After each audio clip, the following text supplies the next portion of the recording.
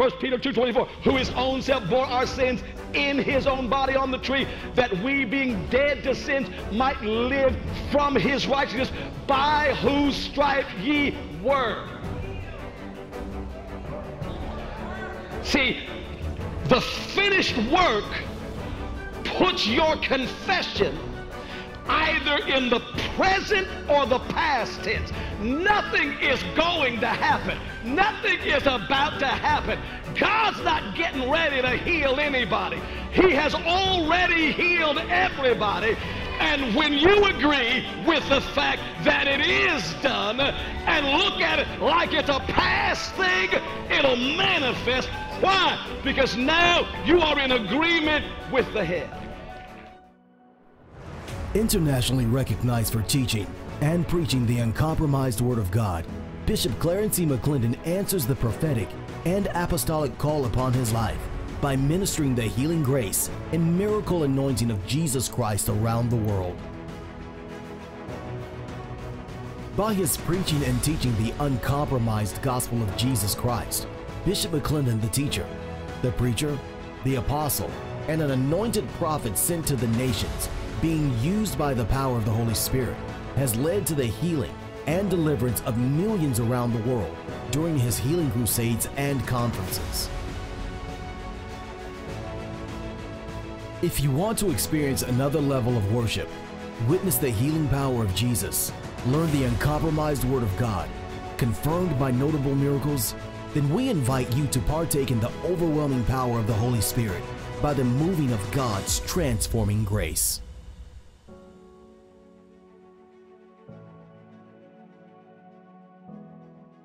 I remember, and I said this to you before, I remember when God showed me, as I was studying this, how Jesus fully fulfilled everything in the Old Covenant. And the Lord said to me, he said, son, that's why he had to be in the wilderness 40 days. Did you ever wonder why it was 40?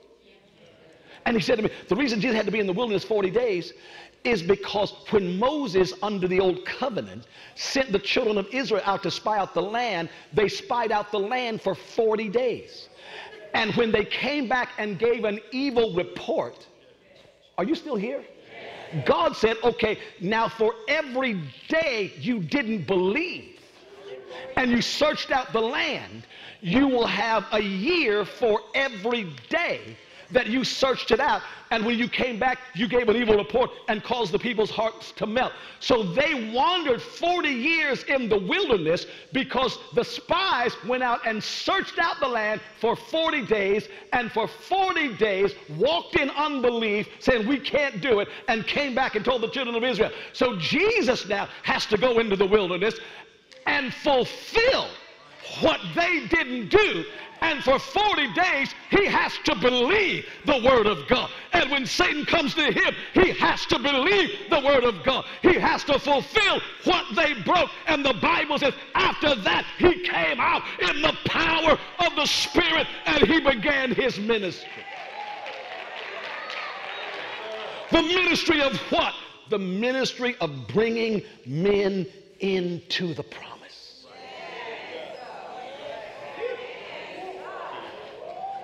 Are you here? So when he is on the cross and he says it is finished, he's talking about that old covenant. He's not talking about his earthly, he's not talking about his ministry, because the Bible says he goes and preaches to the spirits in prison, 1 Peter 2:19. He's not talking about his overall ministry, because the Bible says we now have a minister in the sanctuary in the heavens. So he's still ministering. So he wasn't talking about his ministry. He was talking about, I finished the covenant. Are you there? Now, according to the revelation of the Apostle Paul, which I just read to you, Colossians 2, when it is fulfilled, it is taken out of the way. Right? I said right? Right? So now, what has changed? Here are the two things that have changed.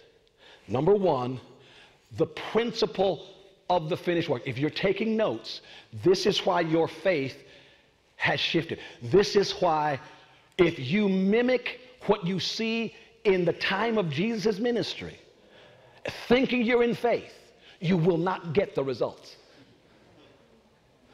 What has changed? The first principle that has changed, and the Lord told me to give this to you just like this. Write this down. The first principle that has changed is the principle of the finished work. The work is now finished. Are you there? The second principle that has changed, see, in the old covenant, those saints that are operating in the old covenant, they were not operating in a finished work.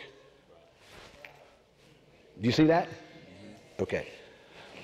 The second principle that has changed is the principle of the indwelling Christ. The principle of the finished work is the first principle that has changed the covenants and what faith looks like in those two covenants. And the second principle is the principle of the indwelling Christ. Now let's look once more. The principle of the finished work. Hebrews chapter 10, verse 11 through 14. Go there right quick. Hebrews chapter 10, verses 11 through 14. Hebrews chapter 10, verses 11 through 14. Now watch this. It says, and every priest stands ministering, talking about in the old covenant now, and every priest stands ministering daily and offering repeatedly. Everybody say offering repeatedly. Say it again, repeatedly. Say it again, repeatedly. Now, once again, the writer tells us in another place the reason they do it repeatedly is because the work is never finished. So you got to do it, you got to do it, you got to do it, you got to do it, you got to do it again, because it can never take away sin. And every priest stand ministering daily and offering repeatedly the same sacrifices, which can never take away sins. But this man, Jesus, after he had offered one sacrifice for sins forever, sat down. Sat down. He didn't sit down because he was tired. He sat down because he was finished. Sat down at the right hand of God. Watch this. From that time waiting. I'm finished. I'm waiting. No, you missed it. He sat down. From that time waiting till his enemies are made his footstool. Heaven is his throne. Earth is his footstool. And his children are in the earth. Sons. The whole creation is groaning, waiting for the sons of God to put their feet on what he defeated. Not keep fighting the battle.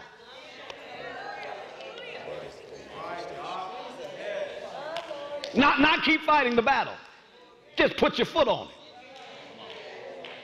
Okay. He sat down waiting. So watch this. So he sat down waiting until his enemies are made his footstool. Heaven is his throne, earth is his footstool. We are a part of his body. We're the lower part of the body, as long as we're in the earth. When you go to heaven, you graduate into the headship of the body. But here, so our job is to keep putting our feet on what he defeated, not to try to defeat it. Okay. For by one offering, that's his, he perfected means completed, made complete all those who are being sanctified, which doesn't mean just being made holy. You've already been made holy by divine decree. That word sanctified there, hagios, all those who are being separated. See, he has defeated your enemies. Your enemies are still trying to grab hold of you and convince you they are not defeated. And by his word, you sanctify yourself from them lying devils. You sanctify yourself because he defeated them, and they're telling you you still have to get sick, still have to stay broke. And Jesus prayed, John 17, sanctify them by thy truth. Thy word is truth. Okay. I'm getting beside myself again. So watch. He sat down because he was finished. From that time waiting. Waiting for what? I'll tell you what mostly he's waiting for. He's waiting for us. He's waiting for the body to come into the same covenant the head is in. He that has ears to hear, let him hear. Excuse me. He's waiting for the body to come into the same covenant that the head is in. Because the covenant that the head is in is a covenant that is finished. It's not a covenant where you're trying to get healed. It's a covenant where you are healed. And you are putting your foot on every lying symptom and devil that tells you you're not. It is not a covenant where you're trying to prosper. It is a covenant where you have already been made rich. And you are defying by the word every lying spirit that tells you you won't have enough, will never get out, will never have what you promised.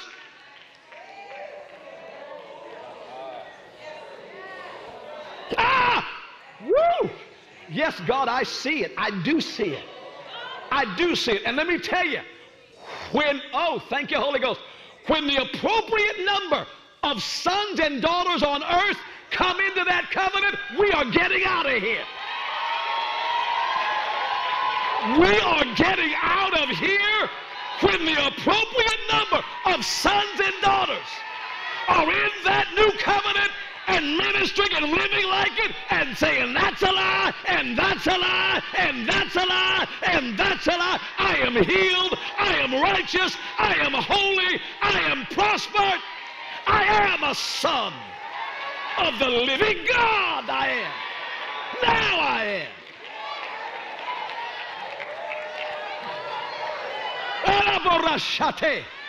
And when enough of the church on earth begins to talk like that, God's going to say, son, go get them. Now they look like us.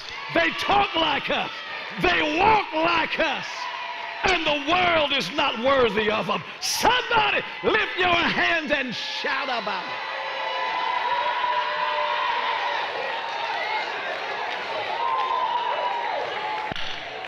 Hallelujah to the Lamb.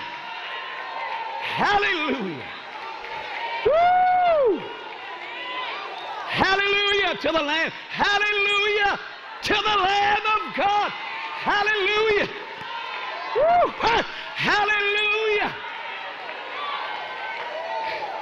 Sit down, I got to sit down.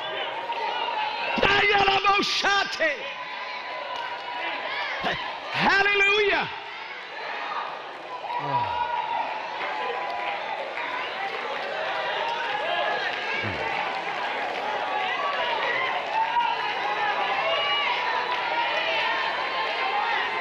Oh God.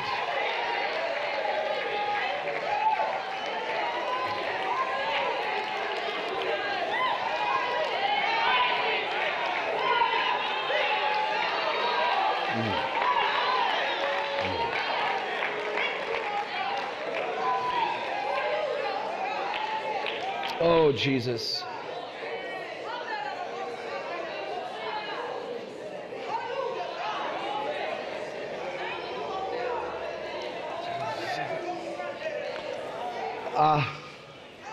I'm trying to finish this today, and I clearly am not going to finish it today.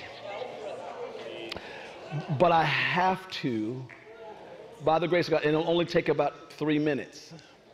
I have to show you this Because the revelation of it, and see the reason that this is so important is because this is the difference between somebody staying sick and getting up out of a bed. This is the difference between somebody praying and wondering why God didn't deliver the person they prayed for, and somebody praying and seeing them get up out of a bed. This is the difference. What I'm talking to you about right now is the difference.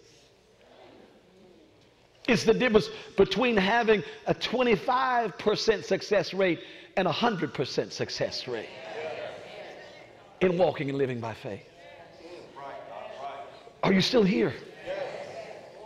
And so many of God's people don't know what I'm teaching you. And see, I've never heard anybody teach I've never heard it. I got it from the Holy Ghost. But I got it because I was doing everything I was told and it wasn't working. And it wasn't that the teacher, and see, the Lord helped me understand it. It wasn't that the teachers who taught us and didn't teach us this part, it wasn't that they didn't know it. They knew it. It just wasn't their assignment to teach it. They had to bring the body piece by piece. See, it's got to be line by line, precept by precept, here a little, there a little. So God only gives them the part that they're supposed to impart, and then when they're done, they go, and somebody else picks up the mantles. Ask, where is the God of apostle so-and-so and prophet so-and-so and pastor so-and-so? Where is that God? And God says, I'm here. Then let me show you a little more. Wait, maybe you understand. So now watch this. I'm done. I'm out of time. But I gotta show this to you, because now that your spirit is open, you'll understand the shift. And then I'll pick up here next week and just finish a little bit so you can see this. So what has happened with the principle of the finished work? Now that the work is finished, and with the principle of the indwelling Christ, now that Christ in you is the hope of glory. Are you there? Whew. It's so glorious to me. It's so glorious inside of me that with the principle of the finished work, and with the principle of the fact that now Christ is in you. See, now for you and I to do like the woman with the issue of blood did, or to do like Jairus did, and I'll show you this verse by verse next week. Now for us to say, if I can touch the hem of his garment, I shall be made whole. See, now for us to put our healing in the future, it's not faith for us. See, it was faith for her because the work wasn't finished. So she can say, now, if I can do this, I'll be whole. Once I get this done, I'll be prospered. See, they could say that because the work wasn't finished. And when they said it, Jesus looked at them and said, oh, that's faith because of where they were in the finished work. The work isn't finished. So I showed it to you last week, Isaiah 53, Isaiah before talking about healing. He's talking about it before it happens, and he says he was wounded for our transgression, bruised for our iniquity. The chastisement of our peace was upon him, and with his stripes we are healed. Now he's talking about a thing before it happens, and because he is a prophet, he's seeing it done. And the Bible says the Lamb was slain before the foundation of the world, so he's seeing a thing that is done in the heavens but not done on earth, and he says by whose stripes we are before it happens. But I showed you when Peter picks up the narrative in 1 Peter 2:24, he's on the other side of the cross, and he says, who his own self bore our sins, put it up, 1 Peter 2:24, who his own self bore our sins in his own body on the tree, that we being dead to sins might live from his righteousness, by whose stripes ye were. See, the finished work puts your confession either in the present or the past tense. Nothing is going to happen. Nothing is about to happen. God's not getting ready to heal anybody. He has already healed everybody. And when you agree with the fact that it is done and look at it like it's a past thing, it'll manifest. Why? Because now you are in agreement with the head. Wave at me if you understand what I just said. So for you and I to ever set any manifestation, any victory, any accomplishment in the future is not faith.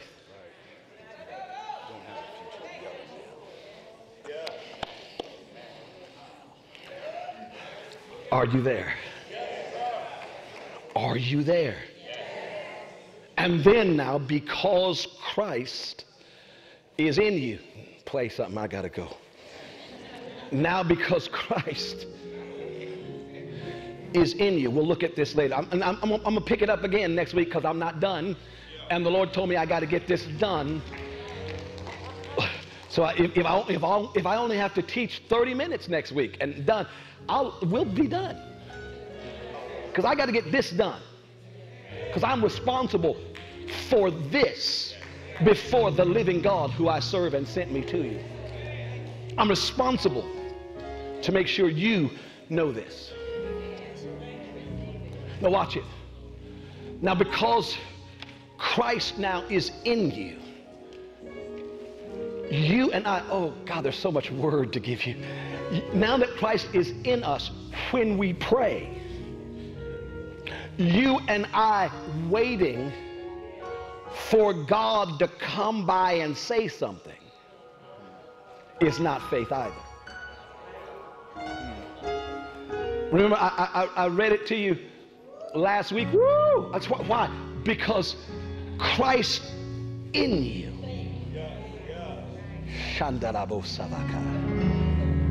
is now the hope of glory. Oh God. Can I show you something? Put up Colossians 2 real quick.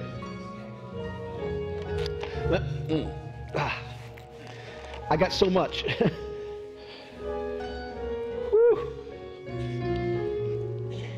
Yeah, I got it. Put up Colossians 1:24 through 28. Paul's writing, says, I now rejoice in my sufferings and fill up in my flesh what is lacking in the affliction of Christ for the sake of his body, which is the church, of which I became a minister, according to the stewardship from God, which was given to me for you to fulfill the word of God. Now he says, this is what I became a minister of. My ministry was to assert this truth. Watch this. Which was given to me for you to fulfill the word of God. The mystery which has been hidden from ages and from generations. In other words, God's been working on this for ages and generations, but now has been revealed to his saints. Watch it, I'm going on. To them God willed to make known what are the riches of the glory of this mystery among the Gentiles, which is Christ, the anointed one, and the anointing in you, the hope of glory. Hope is the reasonable expectation of good. Glory is the manifestation of the goodness of God. He just said, Christ in you is what is to give you reasonable expectation that the goodness of God will manifest in your life. Now watch this. Notice how he said, watch this. To them God willed to make known what are the riches of the glory of this mystery among the Gentiles, which is Christ in you, the hope of glory. Watch this. Him we preach. Him we preach. Whom do we preach? Christ in you. That's who we preach. No, you missed it. We don't preach Christ in heaven. We preach Christ in you. Now he is in heaven, but that's not what we preach. We preach him in you. You didn't get it. You didn't get it. We don't preach the Christ who's coming by to fix your situation. No, we preach Christ in you.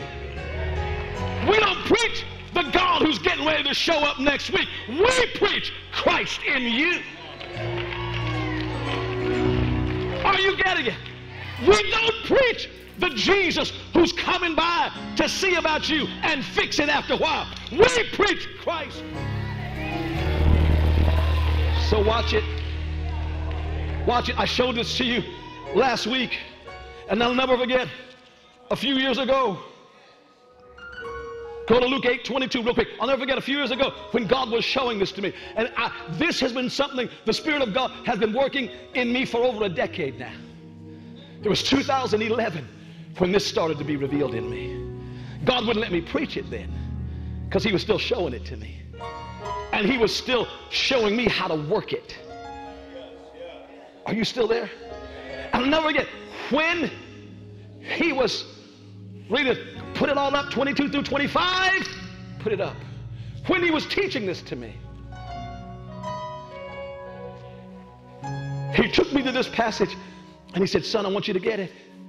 He says, now it happened on a certain day that he got into a boat with his disciples. He's in the boat. He's in the vessel. And he said to them, let us cross over to the other side of the lake. And they launched out. But as they sailed, he fell asleep. So the anointed one, the anointing was in the vessel, but not active. He was in the vessel, but not awake. Watch it. But as they sailed, he fell asleep. And a windstorm came down on the lake, and they were filling with water and were in jeopardy. And they came to him and awoke, saying, Master, Master, we're perishing. He arose, rebuked the wind and the raging of the water, and they ceased, and there was a great calm. Watch this. But he said to them, where is your faith? Where is your faith? Where is yours? This was mine. Where is yours? I did this. You could have done this. You could have done this without waking me. You could have done this because I'm in your vessel.